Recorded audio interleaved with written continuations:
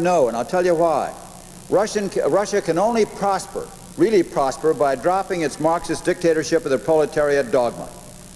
That will take time. It may never happen. If not, Russia will not grow economically. Just consider how the world has moved toward democracy in recent weeks. Burma, no experience in democracy, a poverty-stricken country, and yet a weak student demonstration has thrown out of office the one-party government in Burma. Burma's in chaos today, but it's moving in the direction of democracy slowly, and it will never be the same. Poland. The Polish people have revolted once again against the Communist Party with their monopoly on police power and military power.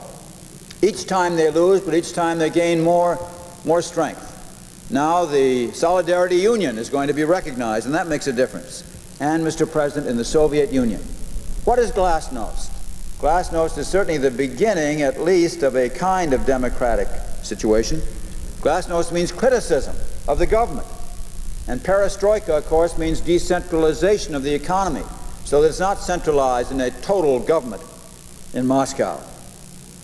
And as the voice of the people becomes more evident in the Soviet Union, the voice of the people will, as I say, as it always has, speak for peace.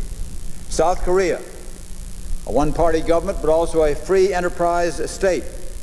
Students are vigorously demanding democratization and free elections, even in the midst of the Olympics. Pakistan, General Zia, a dictator deposed, moving toward democracy, perhaps. The Philippines, with Corazon Aquino, moving toward democracy. In our own Western Hemisphere, we see the greatest advances.